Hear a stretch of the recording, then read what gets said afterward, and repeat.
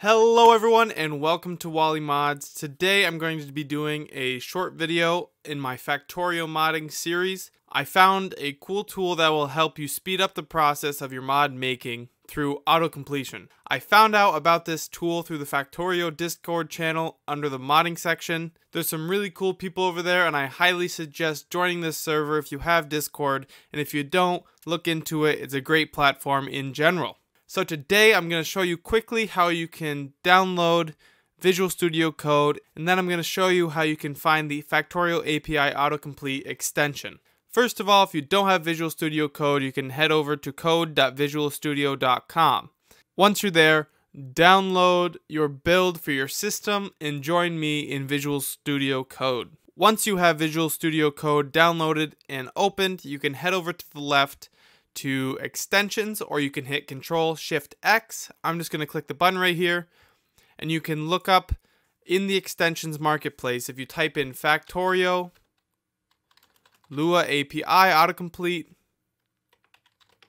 it pops up right here. Click on it. I already have it installed, but right here where it says disable and uninstall for me, it will say install for you. Go ahead and install that. And once you have that done, you can come over to your extensions. You can come over here into enabled. It should be right there. If it's not, you can go ahead and enable it through the settings. If you hit this little gear icon, you can hit enable, and then we're done.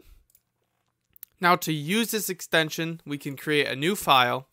If we save this as a .lua file, say test.lua, now it will have all of the auto completion for the Factorio API.